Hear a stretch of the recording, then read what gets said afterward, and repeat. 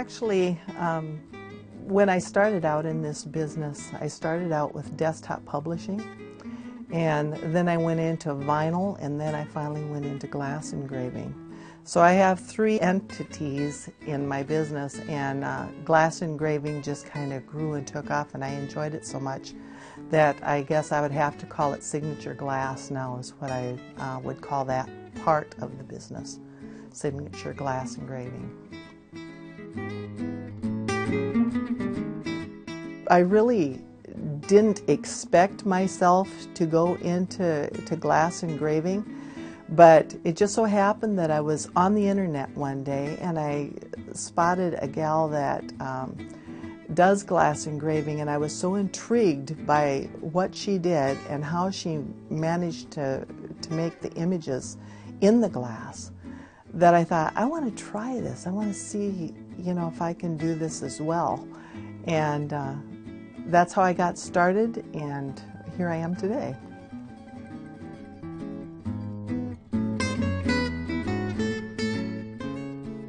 It's very detailed work, and I guess that's what I like the most about it, is because when you're working with glass, you can actually move the glass from one place to another depending on the bits and the burrs that you use and get different effects. And that's an interesting concept to me because glass is a very unforgiving media. Well, I think one of the most interesting things about glass is the fact that it is an unforgiving media, but there's so many different grays that you can create by hand engraving glass. Just by the bits and the burrs that you use use the translucent aspect of it to help form your colors. If you leave something unengraved, it's going to be darker. If you engrave something, of course, it's going to be white. And if you use certain stones or if you use certain burrs, then you can get that gray in between the white and the dark. So then you've got three-dimensional images on a clean, clear piece of glass. And that's what intrigues me.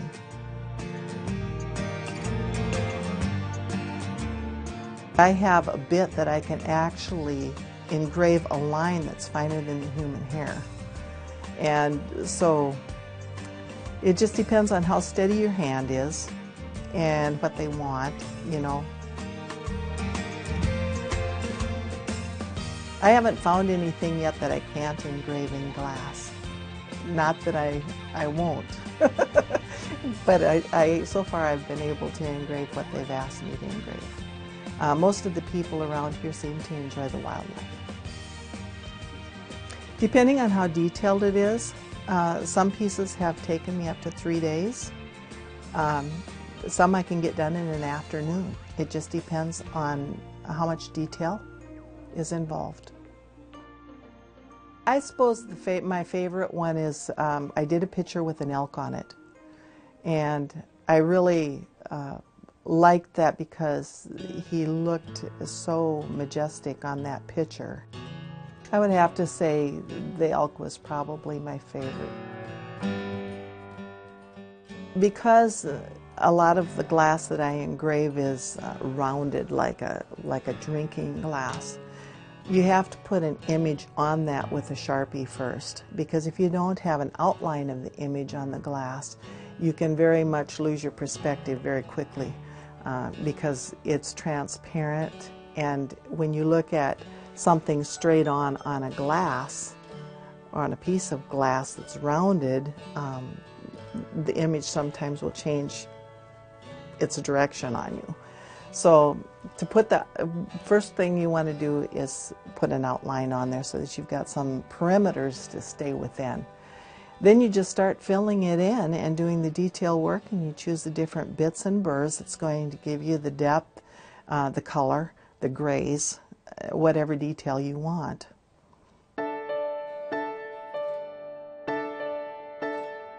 Of course, Minnesota is the land of 10,000 lakes, as everyone knows, and I'm a fisher person. I like to fish, and I enjoy the wildlife. I enjoy country living. I've been around and seen different wildlife and different scenery and that, and it's just so nice to be able to do something that, you know, you can preserve that in some way. And you know, one thing about glass, you put something that someone likes into glass, it can become an heirloom. It can be something that you can hand down from generation to generation. And that's something that they're going to say, I got this from Grandma. And they're going to hand it someday down to their children. And it's kind of neat to have that feeling that you're a part of that.